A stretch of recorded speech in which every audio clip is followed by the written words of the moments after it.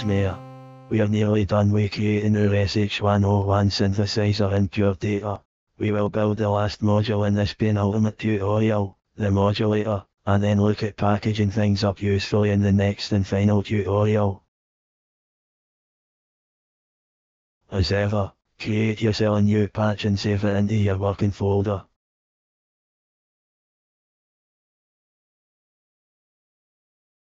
Call it modulator.pd like this. If you look at the Roland panel on the synth, you can see 4 options for the modulator: triangle, square, random and noise. We will build each of these here. Note that we do not need to use anti-aliased oscillators here, so we can do these very directly. First, the triangle. We can make this for a phasor like so. The phasor ramps up from 0 to 1. We subtract 0.5 so that it passes through 0. We then take the absolute value, which mirrors all the negative values as positive values. Finally, we double it to put it back in the range 0 to 1. Note that our modulator outputs will all be unipolar, meaning they are between 0 and 1, rather than -1 to +1. Let's add some objects to visualize the output. First we will convert the audio signals to control rate values with snapshot, and trigger it with a metro. Now add a slider to visualize the output. Set the range from 0 to 1.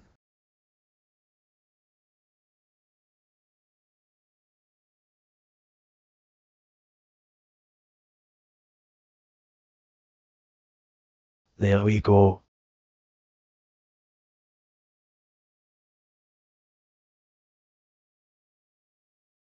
The square wave is pretty easy. We use the audio expression object just to ask if the phasor is past halfway.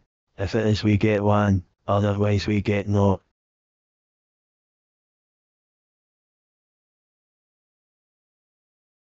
Use the load bang to make sure the metro automatically starts when the patch loads.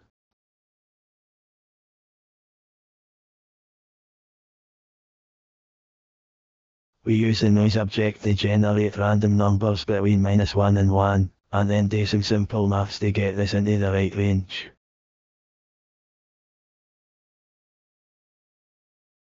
We want to generate random values at the same frequency as our phasor, so we use it together with the sample and HUD object. This outputs a new value at the phasor rate.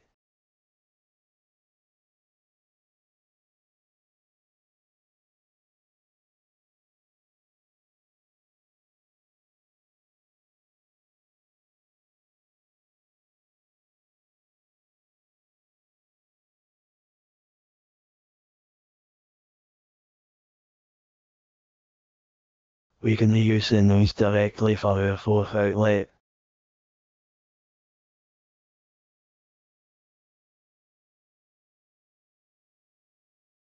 Now we just need a selector. Add a radio object for choosing the waveform.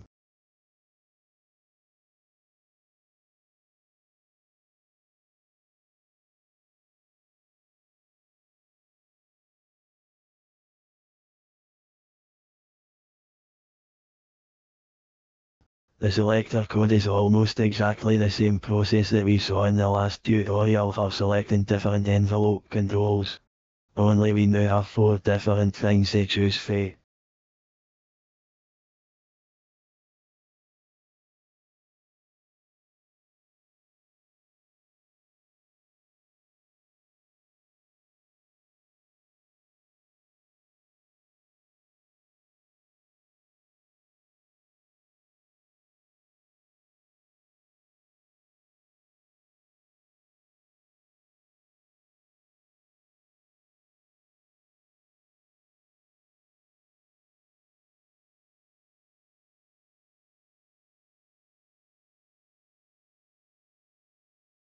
See if you can spot the mistake here. I should use the scaled noise for the noise input, not the raw noise, which is in the wrong range. Oh well, fuck it.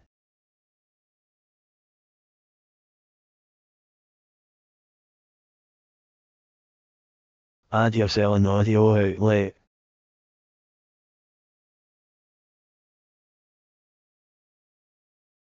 Then put in a slider for the rate control, varying logarithmically between around 0.01 and 30 or so.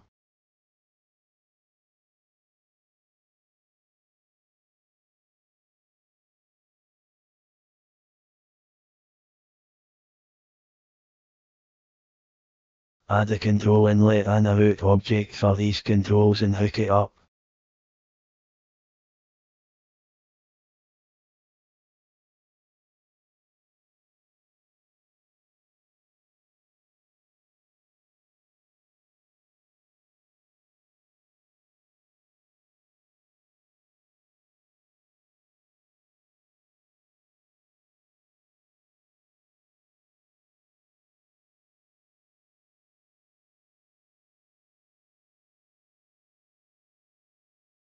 Make yourself a fancy interface with a graphone parent function.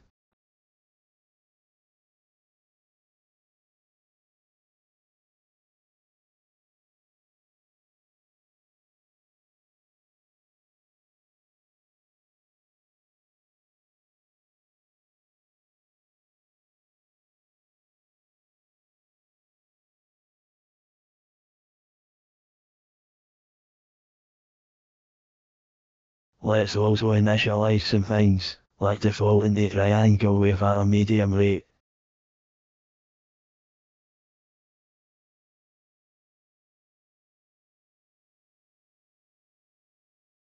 Save the patch and go to your top level test patch. Add the modulator somewhere where you have space, and connect the send object.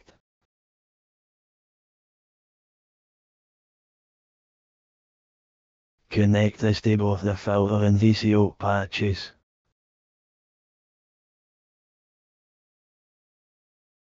We still need to implement this for the VCO module and VCF filter. Let's start with the filter. Open the VCF.pd patch.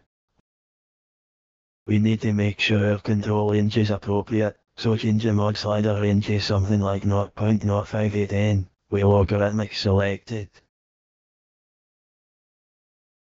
We will get rid of the 0.05 anyway, then add some smoothing to the changes.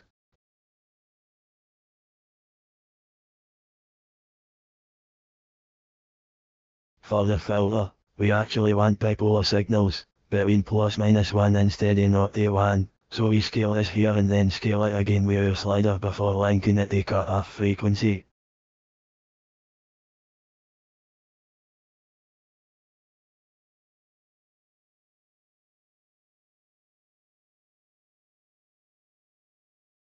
Note that we are scaling relative to the current frequency too, then adding the bipolar modulation to the current cut-off frequency.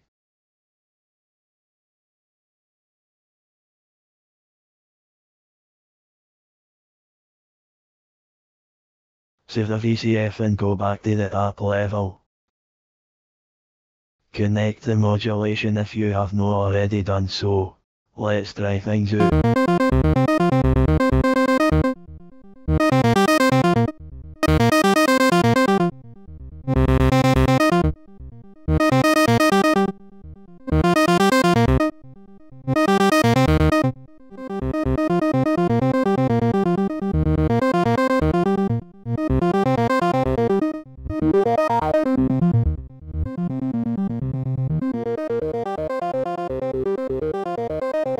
Maybe multiplying by 10 is a bit extreme, so I'm going to make it 5 instead.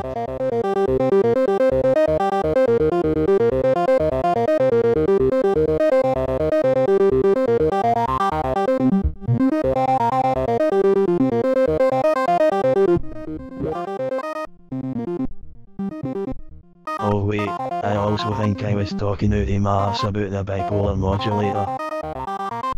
Let's stick to unipolar.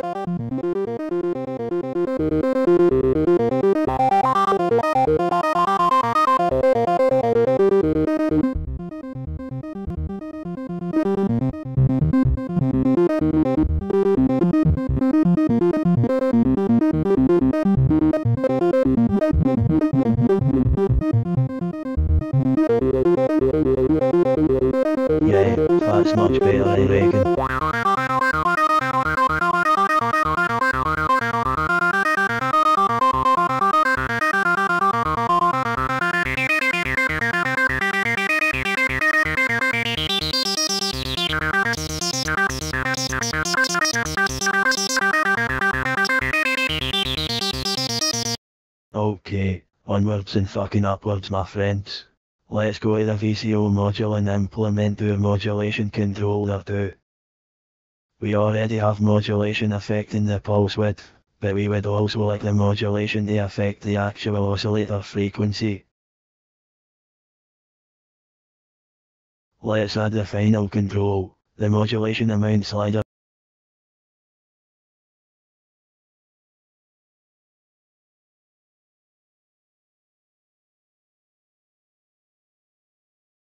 And set the range to a logarithmic scale from 0.1 to 20.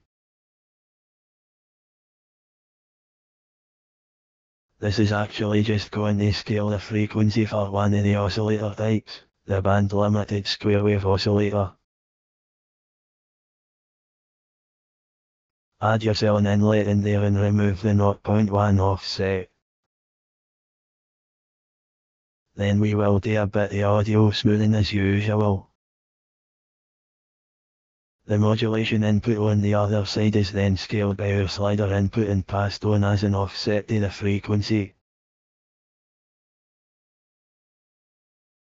Note that we want to scale our modulation by whatever the current frequency is before applying it, so higher frequencies will be modulated more proportionally.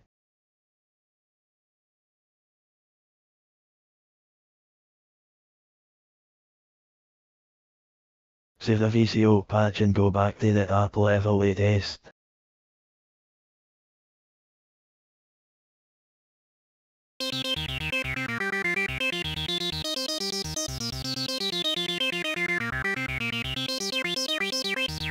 Okay, that is not working. What the fuck is going on?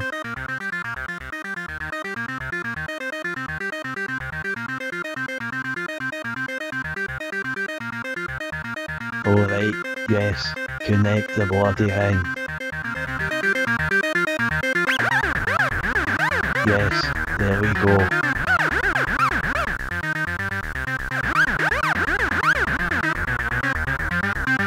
If you use a very low modulation level, you will get a nice fat tuned sound when combining the square oscillator with a sawtooth oscillator.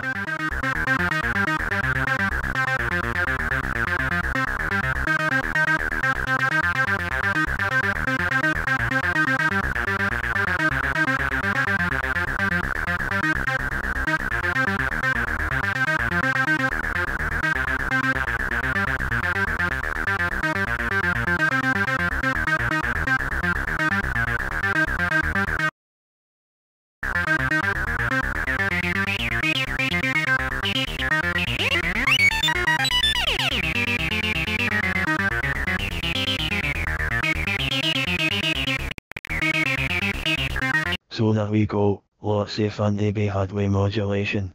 Okay, in the next and final tutorial, we will wrap this all up with a fucking bone put a cherry on top.